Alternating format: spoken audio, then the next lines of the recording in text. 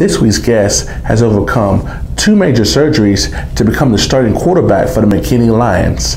Sit back and enjoy as I shine the Sunday spotlight on McKinney senior, Damon Witmer. Damon, give us some insight. What injuries have you been through over the last couple of seasons, and how hard have they been to recover from? Sophomore year, on my right knee, I tore my ACL, MCL, and meniscus. And then junior year, on my left knee, I tore my PCL and MCL. And I mean, going through a big injury like that is pretty hard, but I mean, with all my coaches, teammates, friends, family, it's pretty easy to overcome. So.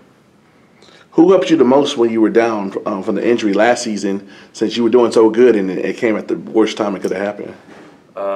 People who were with me the most was probably my family, like my parents, and yeah, my friends. My parents were there with me from the night I got hurt all the way through surgery, helped me come back, and they'll always be there for me, so I thank them for that. Where's your confidence level in your knee heading into the season, and what are the differences have you seen, like when you came back towards the end of last year when you went 100% towards now? I feel pretty confident in my knee. I'm not really worried about it at all, so just right now my main focus is J.J. Pierce. So. What are your personal goals for this season, and how do you plan on accomplishing them? One of my personal goals is to make it to the playoffs, and I know that's not something I can do on my own, so I'll rely on my team to help me get there. So.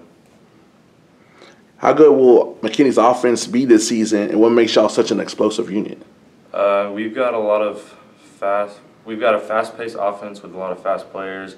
We know how to execute very well, and yeah, we have very good play calling by our coaches too, so we know how to put our people in the right spot to make the right plays. So. How excited are you to have the opportunity to lead this talented squad into the playoffs, knowing what you know about 6-6 and that y'all did good in it last year? Yeah, it's really exciting knowing what we can do. Whenever we play together, it'll be really tough to stop, so we'll see who we can put out there and match up against. What would it mean to you in your senior class, to be one of the ones to end this 8-year drought that keeps hanging, this playoff drought that y'all have here in McKinney? Well, now that I'm a senior, it's my last shot, so it'll mean the world to me if we can make it to the playoffs and end that drought. So. What does it mean? The last question: what does it mean to be a McKinney Lion? How bad do you want to be Boyd and in that drought too? And the fact that y'all had a better record than them last year, but they kept talking about 38-14, 38-14.